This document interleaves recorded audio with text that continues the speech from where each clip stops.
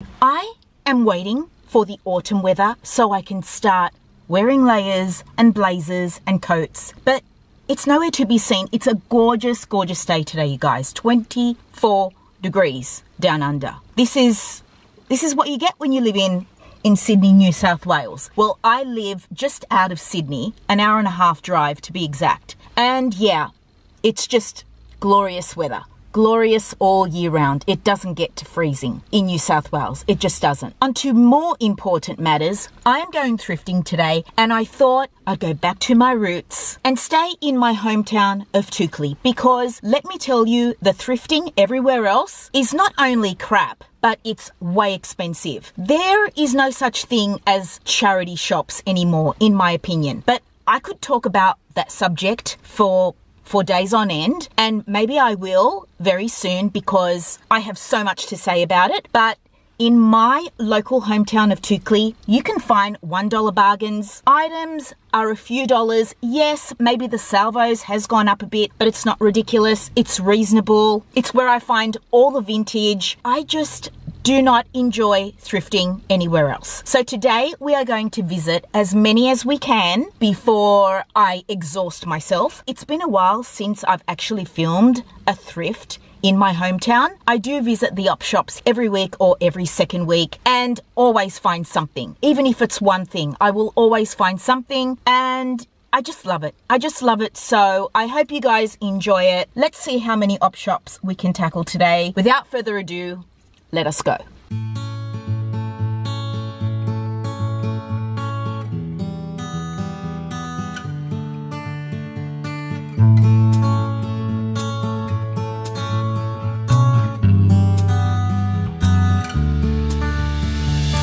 So I found this black shirt in a size 14. It's got a great sleeve. It's quite long as well. This may work as a shirt dress. I just heard the ladies say that all clothing is $1 a piece. This looks like it could be vintage. Not sure about this crochet detail, but I do like the sleeve and the colour, of course. It could be a great layering piece. This Alfred Dunner label is quite good, but this piece, even though it is vintage, I am not into. I'm quite excited. I've come across a few knits that are vintage. This is the first one. I don't recognise that label, but it's a one size, gorgeous cable knit poncho with a turtleneck. And what about this? Look how old that Suzanne label is. It's a grey cardi in this gorgeous textured knit. I'm not too sure about this one though. Warwick Jones. I'll try it on, but probably not. Now this is a gem. Look at that gold vintage button. Wow, it's quite huge, but I cannot resist. Look at that vintage label. Wow. I'm over in men's.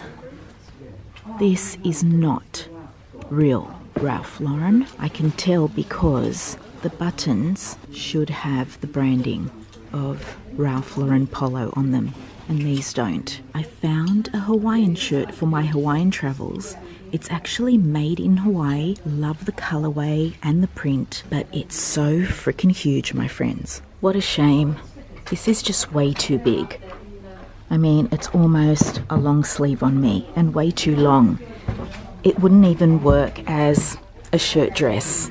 This may actually work. I love this dagger collar and the balloon sleeve. The length is good for a shirt dress. It may even look good with a pair of not skinny but not straight, kind of in between jeans with a riding boot, just to break it up a little bit like a blue denim. I think I may have to take this, and even if it doesn't work out, it was only $1, right? This is a no for me. I just don't think I can modernise this piece. And look at the sleeve. I am not into this detail or this little tie here. It's just not the shape that I was kind of hoping it would be. I have a feeling that you're going to yell at me through your screen when I say this, but you guys, I'm not feeling it. You know, I am just not into this at all. I don't know why. On paper, it sounds great. Turtleneck, neutral, cable knit, oversized. Sadly, it's a no, my friends. Again, you guys, this is a no. I love that it's vintage, love the colour, love the texture, but the shape and the cut is just not it for me. The sleeve is not wide enough, it's too clingy. I like the high neck, but it doesn't have volume. I mean, even if I buttoned it up and wore it as a top, perhaps tuck it in a little bit, it's better. But yeah, the sleeve, and there's not much I can do about that. I kind of knew this was not going to work out. It's very dated.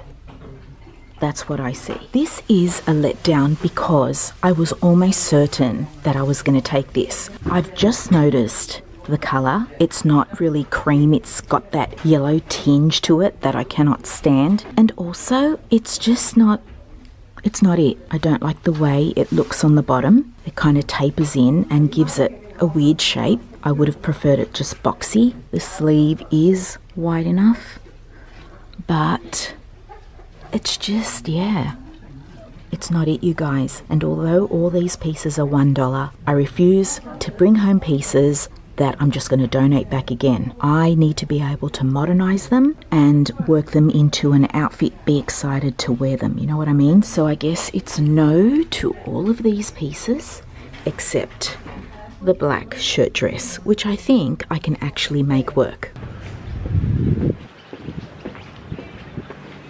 Only one piece, my friends, but one is better than none. I'm going to put it in the car and we will make our way over to the Salvos.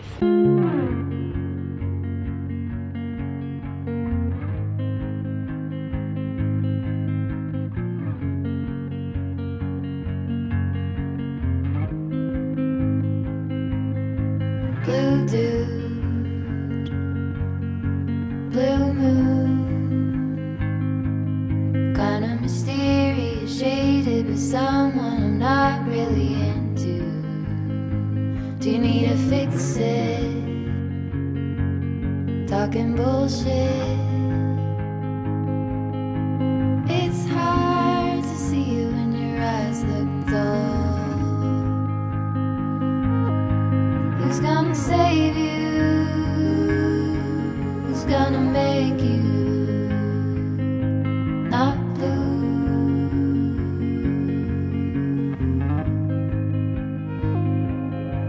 Not blue.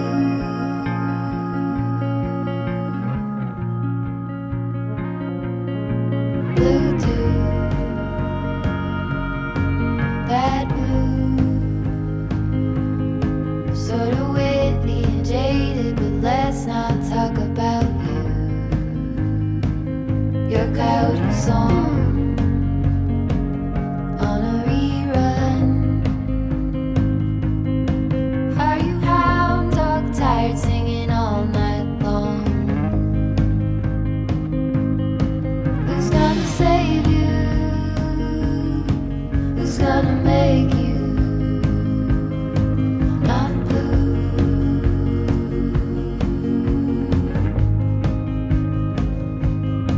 Not blue. Not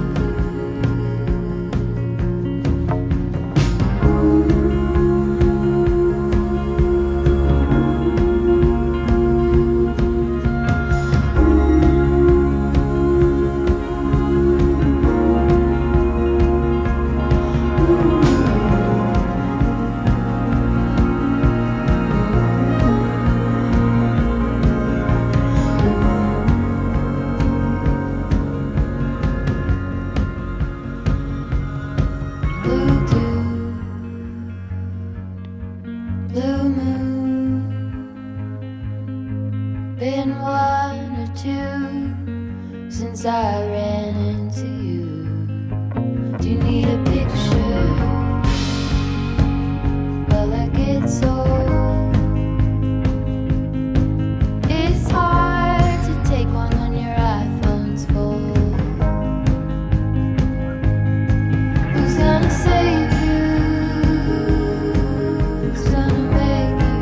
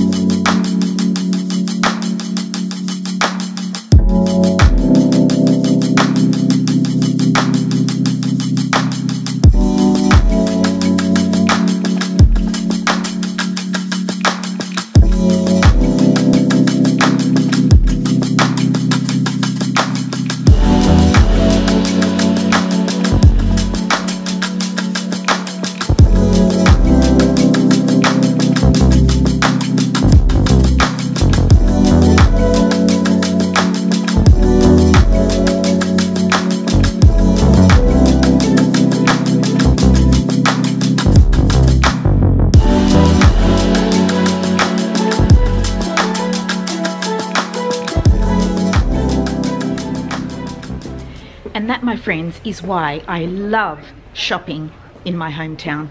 Op shopping, that is, of course. It's the best. It is the best. I really wanted to go into the Adra op shop, you know, the little corner one that I always go into. That is my favorite, but I stuffed up because they only accept cash and I didn't bring any cash with me. I've only got my phone. So I will come back tomorrow and include that in this video as well. I have to take this off or else I'm going to suffocate. I need some water. Okay, before we get stuck into the items that I thrifted today, can I just say that I am so particular these days? I am. I'm so fussy. I am so hard to please, and that's whether I am thrifting or shopping retail. Zara, H&M, COS, Mango, ASOS, Farfetch, Outnet, Net-a-Porter. I've looked everywhere and I just cannot commit to buying anything because the things I do love are like $600 a piece, and I'm just not about to fork out $600 for one article of clothing when I know I can find gorgeous vintage, which is what I love, and modernize it with pieces that I already own in my wardrobe. I don't know what it is with me and vintage. It is the thickest layer to my personal style. It's not that I wear vintage head to toe. I need a vintage piece to anchor my outfit, to show my personal style. You know, it's just, I don't know how to explain it. Anyway, as for thrifting, well, I'm not prepared to fork out more than $20, $25 for anything in an op shop. I'm just not. I'm not going to do it because I feel that if we pay these kind of prices, 25, 35, 40, 50, 70, believe you me, I have seen these price tags on very generic, not even special pieces. If we start paying that kind of money, why would they lower their pricing? They just wouldn't, right? Charity shopping, op shopping, thrift shopping is not retail shopping. If I want to pay that kind of money, I'm going to go retail shopping. I'm going to buy something current and modern if I want to spend that kind of money. Not when I'm op shopping. As a consumer who shops thrift for my personal wardrobe and as a reseller, the philosophy for me is the same. Why do op shops even care if resellers are buying stock to sell for a higher price? Why do they care? They get items for $0, and so whatever they make is 100% profit and is supposed to go to charity. Does it? I don't know, because a lot of these op shops are retail shops now. They even have a return policy. I mean, I have never gone to an op shop and bought something and asked, can I return it or return something? It's crazy to me. It's just crazy to me. And it just, yeah, it goes against the principle for me. It's not charitable. It's just, and everyone is op shopping these days. You get teenagers who are onto it. You know, it's trendy now. It's all over YouTube. They're shopping in op shops. You've got people who cannot afford to shop retail in the op shops. You've got the resellers. You've got the people who just love thrifting, love it. It's their passion. And then you've got people like me who are always hunting down vintage. So in my opinion, they shouldn't care what kind of customer they get. They should be more interested in the turnover of the product. More items sold means more cash in the registers to help the needy, right? I am just so disappointed in the way thrifting is going. I cannot tell you. Anyway, I don't want to ramble on too much. Let's get stuck into the pieces that I picked up today. So first we went into the little TNC op shop. Usually their prices are $4 for blouses. I think it's $5 for dresses, $6 for coats. It's so reasonable. Today, everything apart from coats was $1 a piece. So I grabbed the oversized black shirt with the balloon sleeve. It is a size 14 and it's by Willow and Tree. I'm pretty sure that's just a fast fashion label that goes into boutiques. It looks like it hasn't even been worn because the little button is still attached to the tag. It's a cotton polyester blend. I'm gonna wear this as a shirt dress. Not sure if it's gonna work, but even if it doesn't, it's okay. It was only $1, right? I'll just donate it back. So I'm really into this dagger collar. I thought that was great. And the sleeve. Love those two details in this piece. And so whether I wear it with ankle booties or a high top trainer, I'm not sure. I can even layer it with a knit over top. I'm not really sure how I'm gonna style it, but I do hope that it works as a shirt dress because I don't have one. And black, I think, is such a great color for winter. It's chic, it's flattering. It was just a really good piece, I thought. So moving on to the salvos, I fell in love with this coat. The cut and shape is so unique. It's got a mandarin collar, which I love. This sleeve is almost like a short sleeve, but it's not really. And the way it cinches in on the arm is so chic to me. It would look great layered with a gorgeous blouse. The cocoon shape, the way it billows in the back, the pockets, it's just the silhouette. I thought it was so unusual. I don't have anything like this. I just couldn't resist this piece. It's so interesting to me, so interesting. It's vintage, of course. Junior look.